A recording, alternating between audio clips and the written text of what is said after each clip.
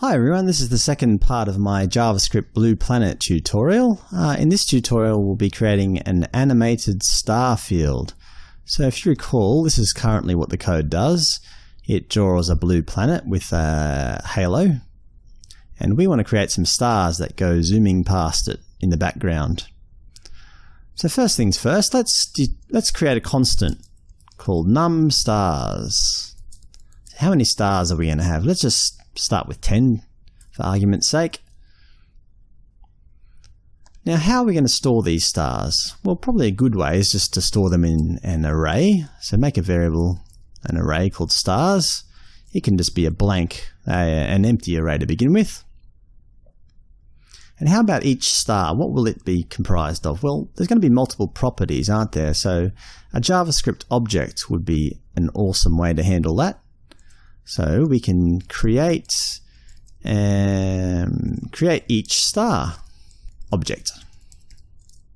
So for var I equals 0, we'll just loop over a number of times equal to the number of stars. So I equals I is less than the number of stars. I plus plus. Now to create a star object, so first of all, we're going to assign to each element of the array, and an object is just created by using braces and then naming each property. So an object is essentially an array just with named properties. So what do we need to know about our stars? Well, we need to know their size, don't we? We're going to have a random size, assumably. So let's call that a radius. Radius colon will equal what? Well, let's use random. Math random. So random creates a value between 0 and 1, not including 1, times, you can modify this to suit, but let's say 1.5, comma, so that's one property. Now, they'll need a position, so an x and y coordinate. Now, the x and y coordinate will again be randomly positioned on the screen. Math random times, it could be up to the canvas width, couldn't it? Canvas width plus 1, because it's 0, we don't want to include 0. Well, maybe we could, doesn't really matter, it's random anyway. We'll use floor for this, we'll give it an exact coordinate, an integer coordinate. Math random times canvas width plus 1. Good. Y, the y position will be similar, except that we'll be using the height, which is the same in this example, but that's okay, it could be different. What else do we need to know? We also need to know the x velocity and the y velocity. So there will be 5 properties of each star: a radius, xy coordinate, and the xy velocity. We should probably set a constant called, say, star speed. We'll assume that all stars travel with the same base speed. Let's call this a base speed. So we'll leave a comment here. Base speed of stars in pixels per second. Okay, 5 pixels per second. That's probably a relatively good speed. Right, we also need to determine direction, because remember, velocity is made up of a speed and a direction. Now, if you think about it realistically, stars tend to travel in the same direction throughout the night, because it's all relative to the Earth. So we'll create, say, 2 variables here called the x velocity. So this will be equal to the speed, the star speed, times by a random direction. So we'll just assume that there's a 50% chance that it could travel in a positive direction, and a 50% chance it could travel in a negative. So to do that, you can just go math random is greater than or equal to 0.5, because 50% chance of both. If it is, it's a positive. If it isn't, it'll be in a negative direction. Do the same sort of thing for the y velocity. Yeah, sounds good. Now we don't want them moving at exactly the same speed, because obviously the stars that we see are in relative, I mean, they'd be in different positions in the universe, wouldn't they? So we want random sort of, we can create a variable here, I think, called a random multiplier or something. We'll call it a speed multiplier. It'll just be a random value. You can set a value. I'll say it can be up to, say, 3 times as fast or 4 times as fast. We'll add 1 to it so it doesn't get 0.1 or whatever. Yeah, so a random multiplier.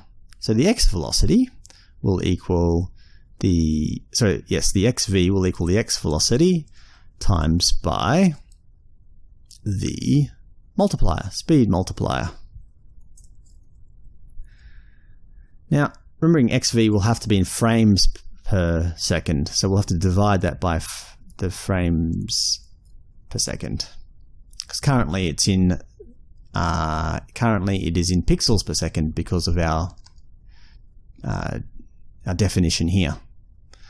I mean, you could technically label all these number of stars in the star field to be concise, to be clear. Now the y velocity is going to be the same sort of thing. Y velocity times the speed multiplier, which is just a random, divided by FPS. The reason we want to use the same speed multiplier here is so that they travel in the same direction. If we had ×2 here but only ×1 here, then it would be on a different angle. It would look quite funny. Again, you could have all of this in completely random directions, but if you did that, then there'd be stars flying all over the place, which maybe wouldn't be so nice, I don't think. It wouldn't look very realistic, I don't think.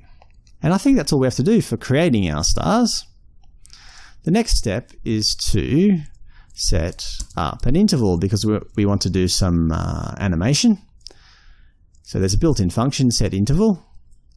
You have to assign a handler, which is just going to be a function name, and how often it's called. It's in milliseconds, so 1000 milliseconds divided by our frame rate, frames per second. Do we have a frames per second? Well, I better add that. Constant frames per second will equal 30. Frames per second. There we go. So this will work now. We have this, that'll work. It'll call the update function every 1/30th of a second. Let's create that now. Function update. It'll call this every 1/30th of a second. Now we want to do all our drawing in our update function. It'll cause issues if we don't do that. So just tab that. Delete some of this black space or white space. Right, so we'll do our background first. That's good. And here is where we'll want to loop over our stars array. So we'll just use a for loop again. Var I equals 0.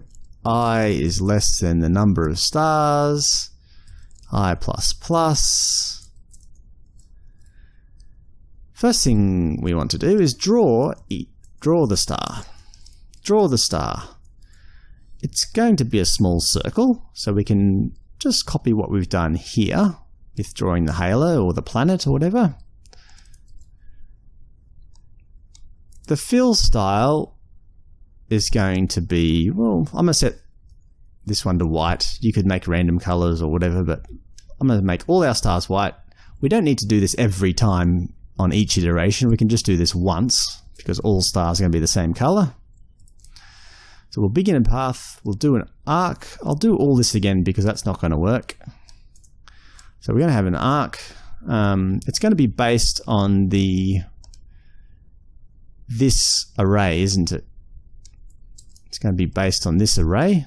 I'm going to use those properties to draw the star. So the arc will be, so the x position will be the stars I dot x position. The y position will be the stars I dot y.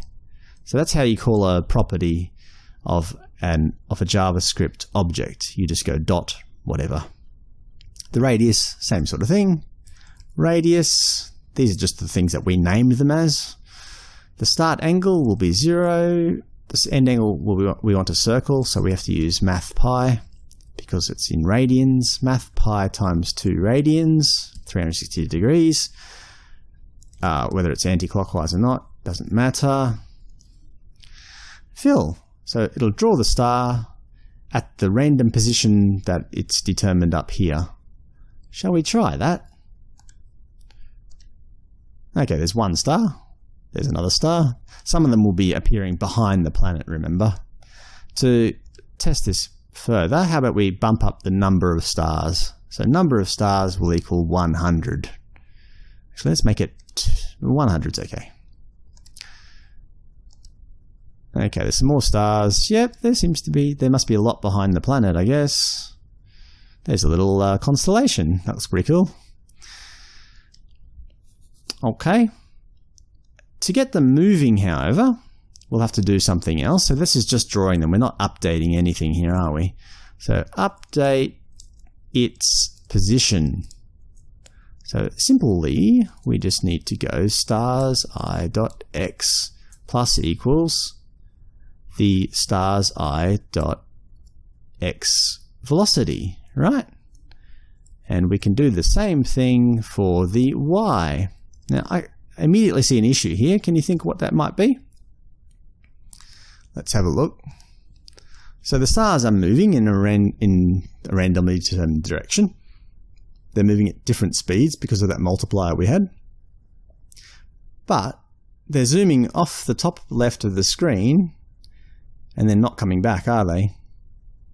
We want them to cycle around. There's some that are left behind the planet, so that's why we keep seeing some. But ultimately they keep going off the left and never come back.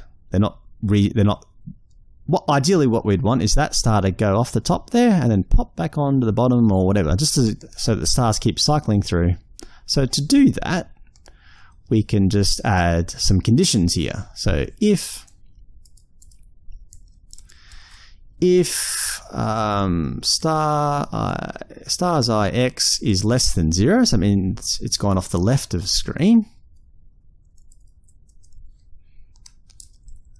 Gone off left of screen. What do we want to do? Well, we want to reposition it, I guess. Reposition it to the right of screen. Right of screen.